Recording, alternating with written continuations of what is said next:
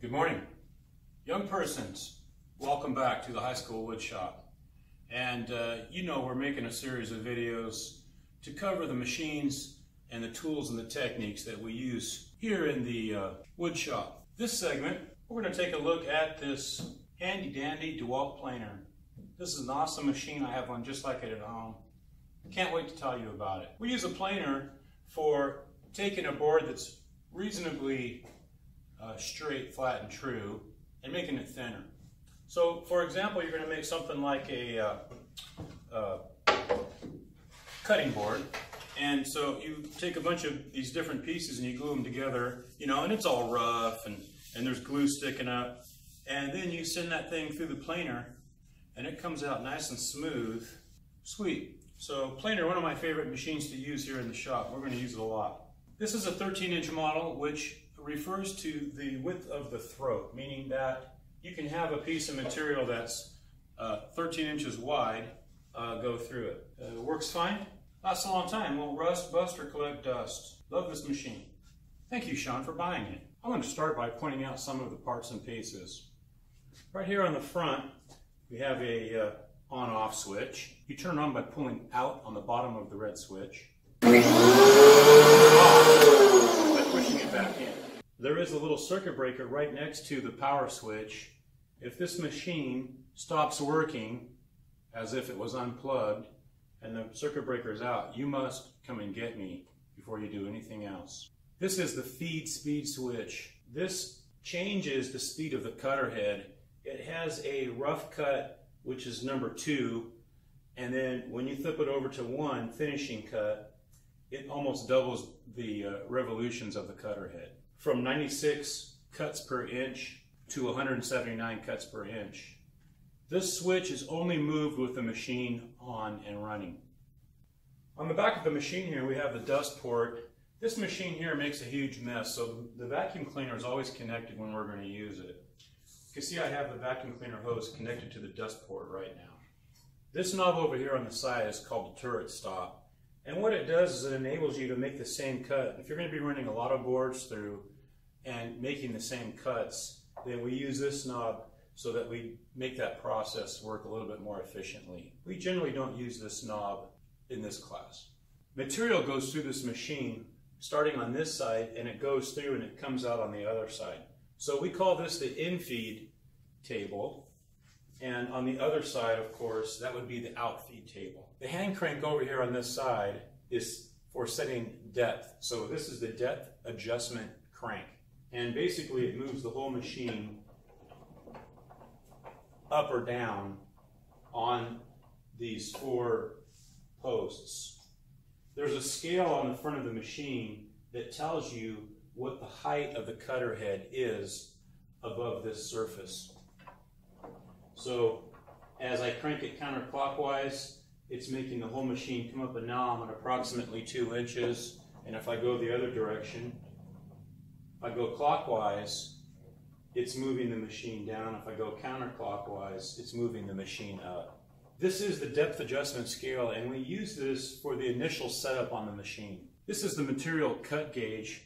It has a little red pointer, and basically what this thing is going to do is tell you how much of the material is going to be removed. The cutter head is up here in the top, so it's going to be removing the material from the top of the board. The cutter head is located inside this yellow box. It's up underneath. The surface on your in-feed table is practically a mirror. So if you look in there, you can see the cutter head in the reflection off your in-feed table. You're never going to reach your hand inside the planer because the cutter head will typically have one blade down, and even with the machine off, you will slice open your skin if you come in contact with that cutter head. If you have plans to use this machine, the first thing that you're going to do is prepare yourself.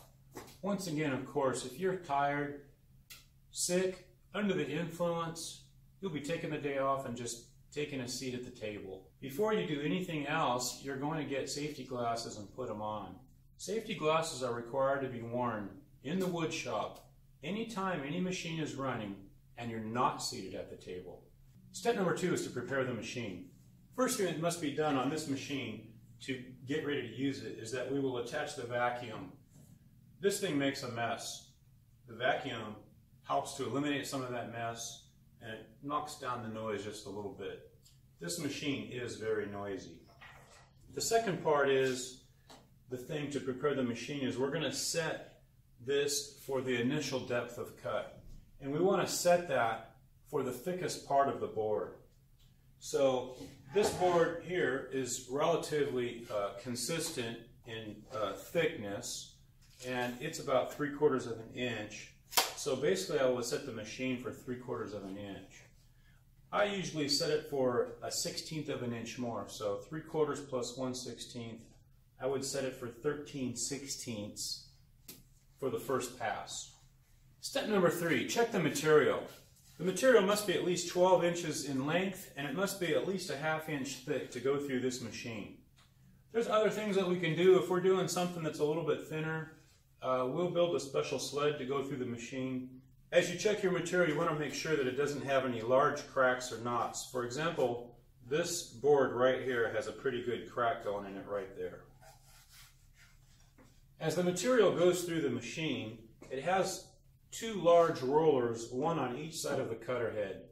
And what those rollers do is they push the material down flat on this table for the cutter head to work.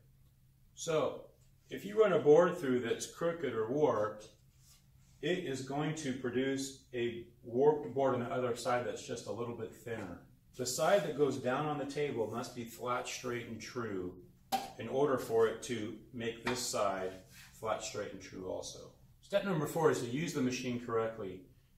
With a planer, it is possible to have a kickback on this machine, which means you're trying to run the material through this way, and it either spits the whole board or a part of the board back out this other side. For example, if it had that knot or a crack in it. So as you're using the machine, we're going to stand off to one side or the other. If for some reason there's something gets clogged inside the machine, you're not going to remove it with your hand. What we'll do is we'll unplug the machine, number 1.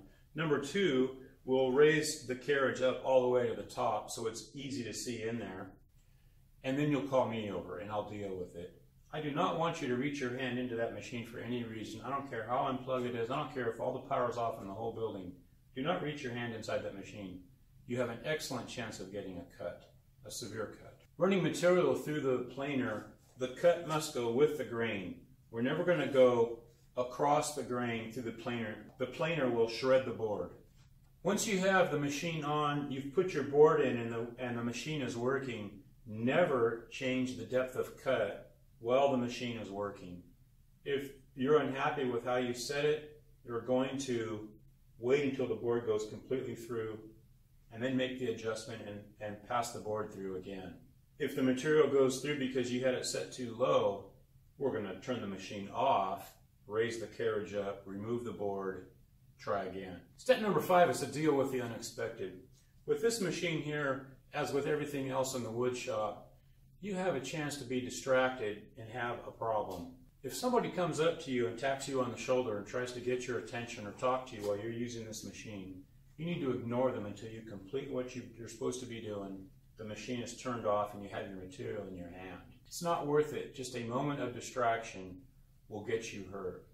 I'm going to say that most accidents in the shop have to do with complacency, which means taking things for granted and thinking you know what you're doing, and number 2, dealing with a distraction. Step number 6 should probably be step number 1, but step number 6 says I want you to use common sense.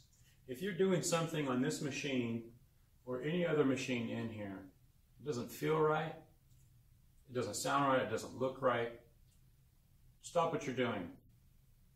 Back away from the machine. Come and get me. Back away from the machine and watch someone else use the machine, and maybe that will help you remember what it was that you were taught. I don't want you to do something on this machine or any other machine in this shop if you're not confident of what you're doing, of what's going to happen as you use the machine, and what happens next. I can't wait till we do this.